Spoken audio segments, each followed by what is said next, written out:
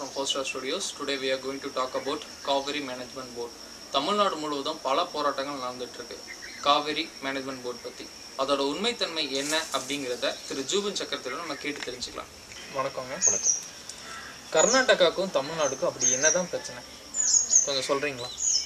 கர்நாடகாவுக்கும் தமிழ்நாடுக்கும் எனக்கு தெரிஞ்சு எந்த பிரச்சனையும் இல்லை. ஒரு சின்ன பிரச்சனை நம்மளால் பேசி சரி கட்டக்கூடிய பிரச்சனையை மத்திய அரசு பூதாரமாக்கி அது பெரிய லெவலில் சித்தரிச்சிட்டு இருக்காங்க.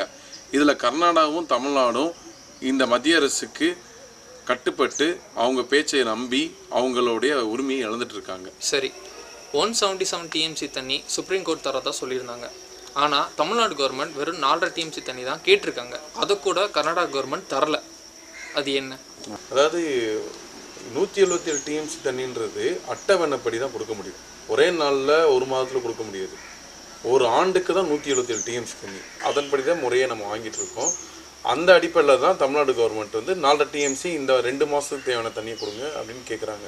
இந்த பிப்ரவரி மார்ச் இந்த 2 மாதத்துக்கு வந்து 4 டிஎம்சி அவங்க நம்மளுக்கு தரணும்.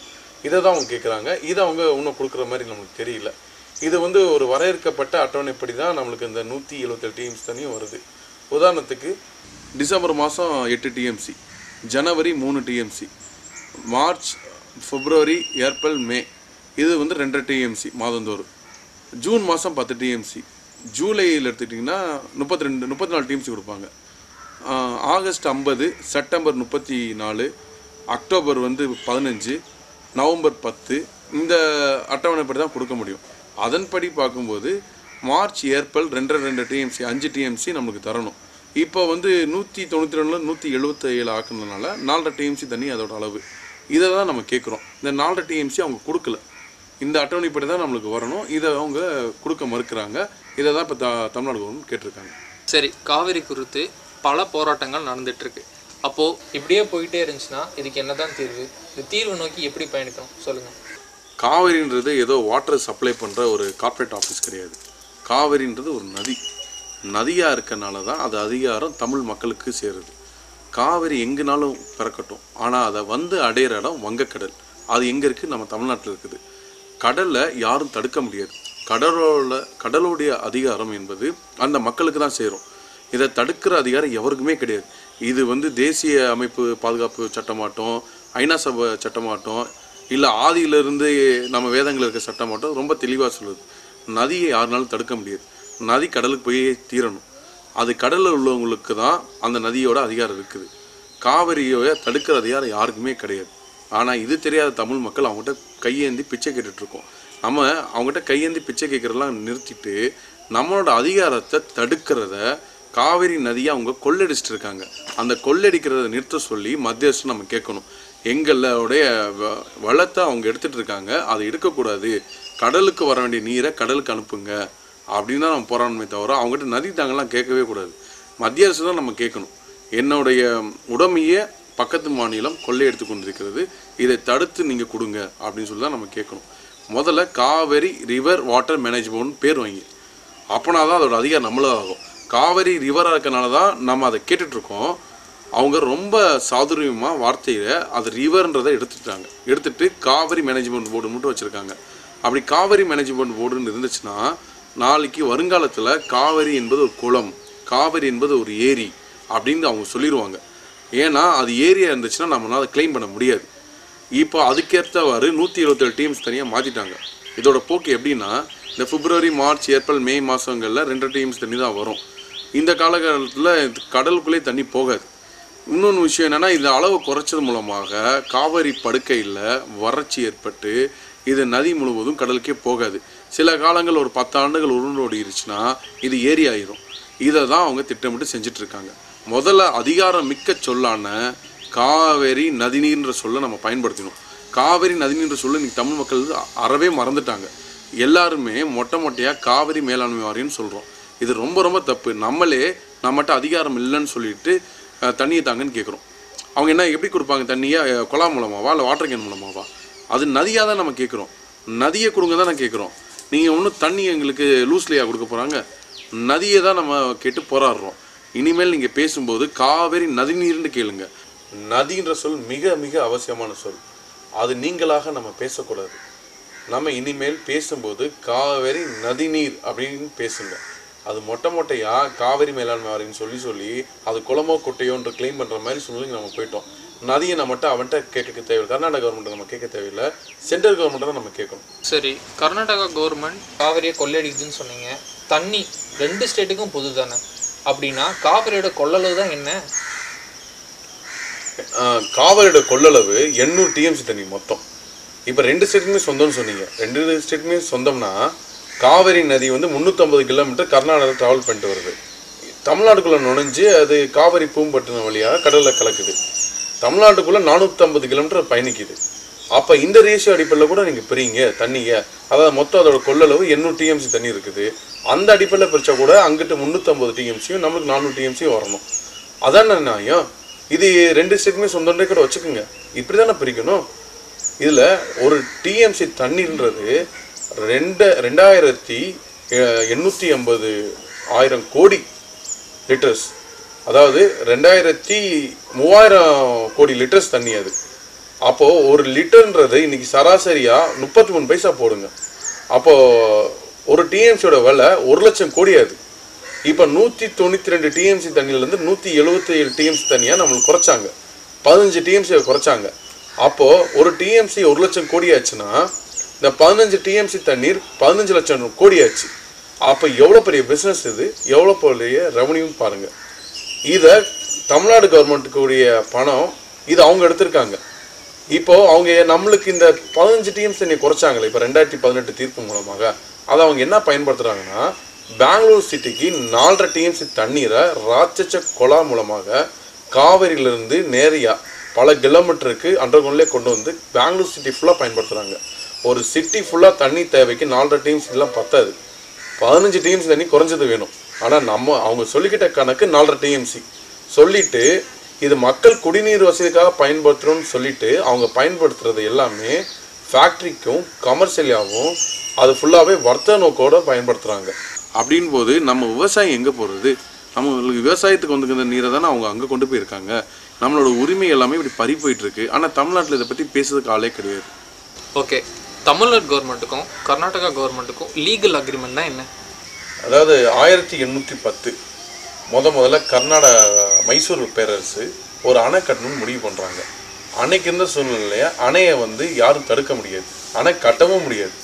அந்த சூழ்நிலையில் தொடர்ச்சியாக ஒரு 70 ஆண்டுகள் முயற்சி பண்ணி பிரிட்டிஷ் இந்தியா கவர்மெண்ட்டிட்ட அவங்க ஒரு ஒப்புதல் வாங்கினாங்க 1892.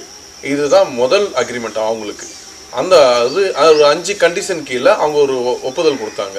நீங்கள் அணையை கட்டி கொள்ளலாம், ஆனால் அதுக்கான அனுமதி முழுவதும் சென்னை மாகாணத்திடம் நீங்கள் கொடுத்து முழுமையான அனுமதி பெற்ற பின்பு நீங்கள் அணை கட்டி கொள்ளலாம் என்று பிரிட்டிஷ் அரசாங்கம் கொடுத்தது.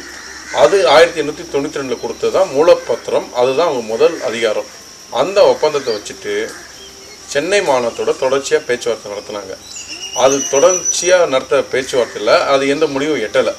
அதற்கப்புறமா 1910 பிரிட்டிஷ் கவர்மெண்ட்டை அவங்க ஒரு ஒப்புதல் வாங்கினாங்க. நாங்கள் 41 TMC தண்ணீர் கட்டுறதுக்கு அணை கட்டுறதுக்கு எனக்கு அனுமதித்தாங்கண்டு. அதுக்கு பிரிட்டிஷ் அரசு நீங்கள் அவ்வளோலாம் கட்ட முடியாது, 10 TMC கட்டுற மாதிரி உங்களுக்கு ஒரு அனுமதி கொடுக்குறோன்னு கொடுத்தாங்க. ஆனால் திட்டமிட்டபடியே அவங்க 41 TMC தேக்கு கொள்ளளவு உள்ள அணை அவங்க கட்டினாங்க. அதனால தான் இங்கே நம்மளுக்கு பிரச்சனை வந்துச்சு. முதல்ல அவங்க அணை கட்டினது மைசூர் பக்கத்தில் கண்ணம்பாண்டின்ற ஒரு கிராமத்தில் கட்டினாங்க. அது 41 TMC தண்ணீர் அவங்க கட்டினதுனால நம்ம சென்னை மாகாணம் அது தொடர்ந்து பிரச்சனையாக கொண்டு போய் பிரிட்டிஷ் கவர்மெண்ட்டை எழுப்புனாங்க. அதை தொடர்ச்சியாக 1914 கிரிப்சன் தலைமையில் ஒரு குழு வச்சாங்க. அந்த குழு ஒருதலை பட்சமாக ஒரு முடிவு, ஒரு ஜட்ஜ்மெண்ட்டை கொடுத்தாங்க. அவங்க கொடுத்த தீர்ப்பு தான் இந்த ஒட்டுமொத்த குழப்பத்துக்கு காரணம். அவங்க என்ன சொன்னாங்கன்னா, 2 தரப்புலையுமே நாங்கள் பேச்சுவார்த்தை நடத்தினோம், ஆனால் 2 தரப்புமே அமைதியை ஏற்றதுக்கான உடன்படிக்கைக்கு வர்றதில்லை. அதனால் ஒருதலை பட்சமாக நாங்கள் ஒரு தீர்ப்பை வழங்குகிறோம். காவிரி நதி நீரை சென்னை மாகாணம் தேவைக்கு பயன்படுத்தினதை போக மீதமுள்ளதை கர்நாடக அரசு எடுத்துக்கொள்ளலாம் அப்படின்னு அவங்க ஒரு தீர்ப்பை கொடுக்குறாங்க. இந்த தீர்ப்போட உள்நோக்கம் என்னன்னு பார்த்தீங்கன்னா, காவிரி நதி நீரை அது முடிக்கும் கொடுக்குற அதிகாரமோ எடுக்கிற அதிகாரமோ கர்நாடக கவர்மெண்ட் கிடையாது. இந்த தீர்ப்பு மூலமாக காவிரி நீரை மைசூர் பேரரசு சென்னைக்கு கொடுக்குறாங்களாம். கொடுத்தது போக மீதையை அவங்க பயன்படுத்தி கொள்ளலாம்ன்றது சூழ்ச்சி கொண்ட ஒரு தீர்ப்பு அது. இதை எதிர்த்து தமிழ்நாடு அரசு போராட்டம் நடத்துனது. அதுக்கப்புறமா 1924 2 கவர்மெண்ட்டுக்கும் ஒரு ஒப்பந்தம் ஏற்பட்டுச்சு. அதுக்கப்புறம் துணை ஒப்பந்தம் 29-33 ஏற்பட்டுச்சு. அதன் அடிப்படையில் தான் இந்த 4 அணை அவங்க கிருஷ்ணசாகர் அணை இதெல்லாம் கட்டினது. அந்த 1922 ஒப்பந்தம் என்னன்னு பார்த்தீங்கன்னா, அது வெறும் 50 ஆண்டு கால அளவு தான் அதுக்கான வேலிட்டி ஆயுள் காலம். அதாவது 1974 அந்த ஒப்பந்தம் கேன்சல் ஆகிடும். அந்த ஒப்பந்தம் இந்த அணை கட்டுறதுக்கான தீர்மானம் கொண்டு வந்துச்சு. ஆனால் 1974 அந்த ஒப்பந்தத்தை நம்ம கேன்சல் பண்ண தவறிக்கிட்டோம். இதுக்கிடையில் 1956 நம்ம மொழி வாரியாக மாகாணங்கள் பிரிக்கும்போது நம்மளுக்கு மத்திய அரசோட ஆக்டில் IPC 292 ஆக்டின் கீழே இன்டர்ஸ்டேட் வாட்டர் டிஸ்ட்ரிபியூட்டர் அந்த ஆக்டு கீழே நம்மளுக்கு ஒரு குழப்பத்தை உண்டு பண்ணிட்டாங்க. அது என்னென்னா, 2 மாகாணத்துக்கு இடையில் நதி நீர் பங்கீட்டில் பிரச்சனை வந்துச்சுன்னா மத்திய அரசு உள்ள தலையிட்டு அதை சரி பண்ணி கொடுக்குன்றது. அதன் தொடர்ச்சியாக தான் இந்த காவிரி மேலாண்மை வாரியம் நம்மளால் அமைக்க முடிஞ்சிச்சு. இதை தொடர்ந்து இந்த 1974 அந்த ஒப்பந்தம் காலாவதி ஆகிற ஒப்பந்தத்தை நம்ம கேன்சல் பண்ணியிருந்தோம்னா நம்மளோட மூல ஒப்பந்தம் இருக்குது பார்த்தீங்களா, அது என்னதுன்னா 1892 கொடுத்த மூல ஒப்பந்தம், பிரிட்டிஷ் ஒப்பந்தம். அதன்படி இங்கே அணை கட்டுற அனுமதி நம்ம சென்னை மாநிலத்தை கேட்டு தான் மைசூர் அரசு கட்டணுன்ற ஒப்பந்தம். அந்த ஒப்பந்தம் செல்லுபடி ஆகிருக்கும். ஆனால் அது எல்லாத்தையும் நம்ம தவற விட்டுட்டோம். இந்த காவிரி மேலாண்மை வாரியம் 2007 கொடுத்த ஒரு தீர்ப்பில் இந்த ஒப்பந்தம் 2மே செல்லாதுன்னு அறிவிச்சிட்டாங்க. எந்த ஒப்பந்தம் பிரிட்டிஷ் இந்தியா கொடுத்துச்சு பார்த்தீங்களா, 1892 கொடுத்த ஒப்பந்தமும் 1914 கொடுத்த ஒப்பந்தமும் செல்லாதுன்னு அறிவிச்சிட்டாங்க. இந்த அறிவிப்புக்கு அப்புறமா நதியோட முழு அதிகாரமும் இப்போ அவங்க கையில் இருக்குது. மீதி இருக்க ஒரே சதவீதம் தான் நம்ம கையில் இருக்குது. இப்போது நம்ம காவிரி நதிநீர்னு சொல்கிறது மூலமாக ஒட்டுமொத்தமாக நம்ம அதிகாரத்தை மீட்டு எடுத்துடலாம் அப்படின்னு தான் என்னோட வேண்டுகோள். இனிமேல் நம்ம காவேரி மேனேஜ்மெண்ட் போர்டுன்ற வார்த்தையை காவேரி ரிவர் வாட்டர் மேனேஜ்மெண்ட் போர்டுன்னு நம்ம பயன்படுத்தணும். சரி, நீங்கள் சொல்கிறத பார்த்தா கர்நாடகா கவர்மெண்ட் தான் நம்மளை முழுசாக ஏமாத்துதா? இல்லை, இது கர்நாடகா கவர்மெண்ட்டோட பங்களிப்பு ரொம்ப சின்னது தான். ஆனால் தேவையில்லாமல் மத்திய அரசு தான் இதுக்குள்ளே தலையிட்டு பிரச்சனையை பூதாகரமாக்குது. அதோட அரசியல் லாபத்துக்காண்டி நம்ம 2 பேர்த்துக்குள்ளே 2 ஸ்டேட்டுக்குள்ளே நல்ல உறவு தான் இருந்தது. என்னைக்கு மத்திய அரசு பங்கிட்டு நதிநீர் நாங்கள் பங்கிட்டு சரியான முறையில் கொடுக்கணும்னு சொல்லி உள்ளே வந்தாங்களோ அதுக்கப்புறமா தான் நம்மளோட அதிகாரம் எல்லாமே இழந்தோம். இதில் ப்ளே பண்ணுறது மத்திய அரசு தான். என்னை பொறுத்த முடியும் கர்நாடக அரசு மேலே நான் குறை சொல்ல மாட்டேன். அவங்க மத்திய அரசு பிடிக்குள்ள இருக்கிறனால அவங்களால ஒரு லிமிட்டுக்கு மேலே எதுவும் செயல்படுறது இல்லை. அதனால் இது முழுக்க நாம் குற்றச்சாட்டு கொடுக்கறது மத்திய அரசு மேலே மட்டும்தான். அதே சமயம் தமிழ்நாட்டு கவர்மெண்ட்டு இதை நல்லா தொலைநோக்கோடு பார்த்து சீரிய நடவடிக்கை எடுக்கணும். அப்படின்னா தான் இதில் நம்ம முழுமையான தீர்வு அடைய முடியும். ஒட்டு மொத்தத்தில் காவிரி நதிநீர் அப்படின்ற சொல்ல நம்ம பயன்படுத்தினாலே போதும், இதுக்கு தீர்வை நம்ம பயன்படுத்துகிறோம். இவ்வளோ நேரமாக நாங்கள் கேட்ட கேள்விக்கு பதிலளித்ததுக்கு ரொம்ப நன்றி. தமிழ்நாடு மக்களுக்கு நீங்கள் என்ன சொல்ல விரும்புகிறீங்க? காவிரி மேனேஜ்மெண்ட் போர்டுன்ற வார்த்தையை நீக்கிட்டு காவிரி ரிவர் வாட்டர் மேனேஜ்மெண்ட் வார்த்தையை நம்ம பயன்படுத்தணும். காவிரி மேலாண்மை வாரியன்ற சொல் தவறான சொல். காவிரி நதிநீர் மேலாண்மை வாரியம் தான் நம்ம பயன்படுத்தணும். நம்மளோட அதிகாரம் நதியாக இருக்கும் வரை தான். வெறும் நீர் நம்ம கேட்க போகிறல, நதி நீரை தான் நம்ம கேட்குறோம். அது நம்மளோட அதிகாரம்.